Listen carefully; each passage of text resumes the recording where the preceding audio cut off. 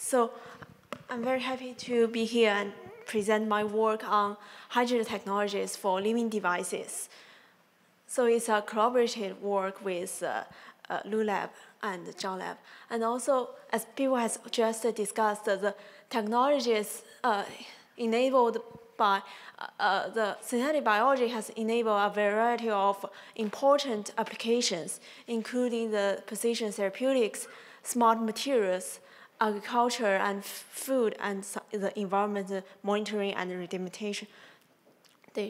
So, however, there are a few challenges that limit the wide use in the real-world applications of those synthetic biology. The first issue is the safety problem. The gene pollution happens when the bacteria or genetic engineered organisms escape from the original places, and it will may probably cause gene transfer. So another problem is that the bacteria usually have very short lifespan. They cannot survive for very long time with the limited nutrient resources. How can we maintain the viability and functionality of those bacteria? And the last question is, we really hope to have better regulation or better control over those cells, including their distribution and their behaviors. So to motivated by those challenges, my research is to harness the hydrogen technologies to interface the living bacteria with the human body. The hydrogens are the polymer networks infiltrated with water, and they are compatible to host the bacteria. Advanced manufacturing methods, including the cell encapsulation and 3D printing, and as well as some modeling and therapeutic analysis, we have used to create a few living devices and materials. So the first one we are able to propose is the hydrogen elastomer hybrid that we try to maintain the safety and the viability of the bacteria. This device is composed of three components, with the hydrogen side exposed to at the upper side, and the hydrogen is able to supply the nutrient and water to the cell chambers in between, and the elastomer at the bottom side is air permeable, can supply the oxygen to the cell chambers. And also the adhesion between the hydrogen and elastomer prevent any leakage from the cell chambers to the environment, even under the large deformations like the stretching and twisting. So with those prototypes we have just shown, we are also able to use them for some practical applications. For example, we make them into a wearable skin patch. The skin patch attached to the forearm skin, and they can detect the biomarkers released by the skin. Another example is wearable living gloves. We laminate a layer of living sensors on top of the fingertip of an elastomeric glove, and from the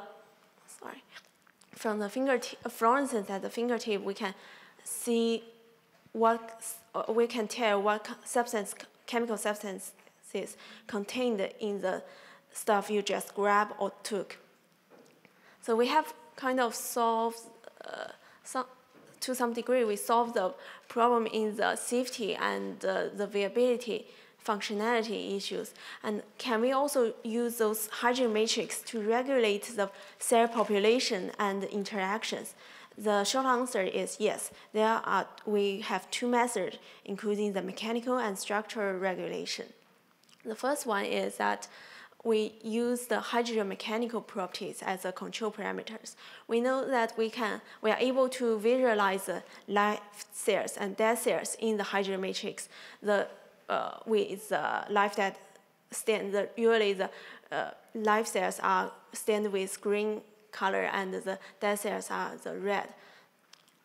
So over time, we can see that the viability cell variability in the hydrogen matrix. Also, we find that with the increased mechanical modulars, the hydrogen tends to have shorter lifespans. So that this information gives us the ability to manipulate the bacterial viabilities and responsiveness by regulating the mechanical modulars of the hydrogen matrix. So therefore, we can fabricate a hydrogen strip with gradient modulars. That is, the bacterial cells at the softer part is able to be responsive to the environment for a relatively longer time, whereas the stiffer part will be responsive to the environment for like only 1 day or even less. So from the sensing result, we can also get to know not only get to know whether there is an input, but also when and where the input signal was received, which is also very beneficial for the environmental monitoring and disease diagnosis. Besides those bulk encapsulation, we are also able to create some microstructures based on the living materials. We create them by printing the hydrogen matrix together with living engineered bacterial cells. Different hydrogen composition and different bacterial cell types in the printing ink can be organized into a single 3D architectures. So we also show that we are able to print large-scale multi-materials, and there are a variety of hydrogen structures printed, including the overhanging structures and some multi-ink printing. The overall macro-scale dimension can reach 3 centimeters, where the spatial resolution can go down as low as 30 micron. And we are also able to predict what happens over time in the hydrogen matrix, in the 3D printed living structures. By considering the chemical diffusion and cell induction in these printed structures in both 1D and 2D. The application we are trying to achieve is similar to what Katia just shown, that we print a living tattoo on the skin, and they are able to detect what happened on your skin with very high spatial resolution. This structure this one is relatively straightforward, but we are able to create more complicated geometry and computation capability. So for future, so currently we have kind of solved the problem in terms of safety, longevity, and the regulation. For the future, we probably can also, we envision that we can incorporate some other signals, including optical, magnetic, and mechanical signals into the system, other than the chemical signals we currently presented. And also, besides the wearable devices we just shown, we can also have other options of working spaces between the human and bacteria, for example, the blood vessels, GI tract. And thank you for listening. Thanks.